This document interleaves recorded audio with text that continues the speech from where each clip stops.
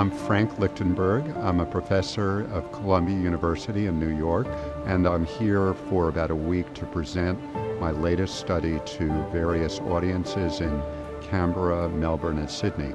I'm sorry to tell you this, but you have to die from something. And if you don't die from the heart attack, then you might live long enough to die from cancer.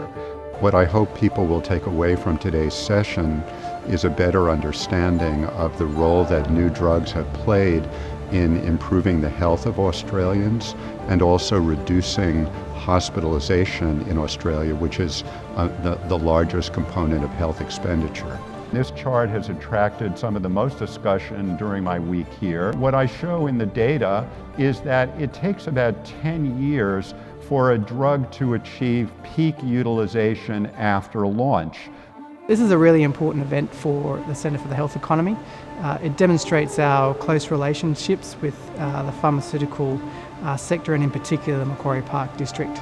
And we are here to try and improve the investment and policy decisions of government and non-government organisations. I think platforms like this evening encourage a better understanding of the role of pharmaceutical innovation and new drugs in the Australian economy.